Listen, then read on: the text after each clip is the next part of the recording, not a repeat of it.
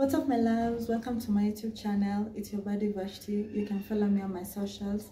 Basically, follow me on Instagram at $Bae, follow me on TikTok at $Bae, follow me on Snapchat at $Bae. So without further ado, first of all, if you have not yet subscribed to the channel, kindly just hit the subscribe button. If you've already subscribed to the channel, well then, welcome back. So without further ado, today we're going to be talking about Tory and Megan Thee Stallion. And as we all know, this was it 2 years ago, Tory did shoot Megan Thee Stallion. You know, I'm putting in quotes because at that time you know, there was still some investigation going on and all that. But then earlier not late last year, or was it earlier this year, Tory was obviously caught because after all the investigation was done, apparently he was on the fault. He did shoot Megan Thee Stallion.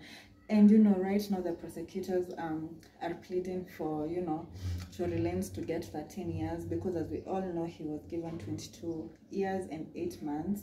And apparently, just, I don't think he should be, you know, the sentence should be reduced. Why?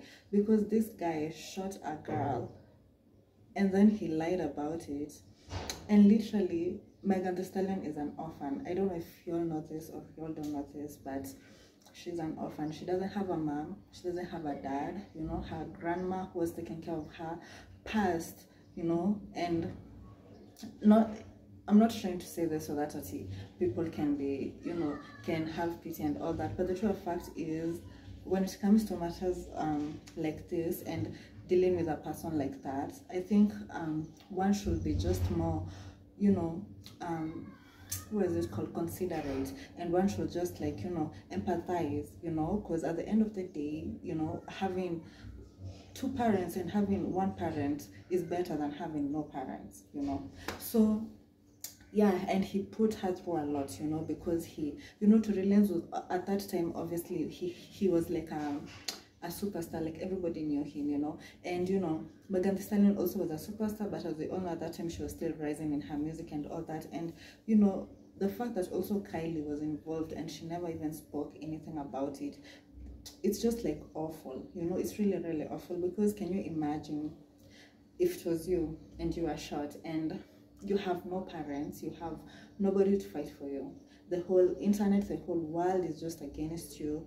How would you feel? And literally you are shot, you know. So the sure fact is, I don't think they should he should just accept his 22 years, you know, because at the end of the day he was given 2 years to confess and say the truth. Like this girl Megan Thee Stallion, like, put her heart aside, her pain aside, and just gave him time to confess, but he didn't. And let's imagine if it wasn't the leg, if maybe he was shot, he would have shot her dead, you know. And I don't know, one thing about me is just I empathize with such kind of situations, because I just feel like when you have nobody to fight for you, for real, it's really tough. It really is. So comment down below and just let me know, do you think that, you know, he should be given 13 years, or he should just continue with the 22 years that he was given? Comment down below and let me know. And guys, don't forget to subscribe to the channel. I'm out. Bye.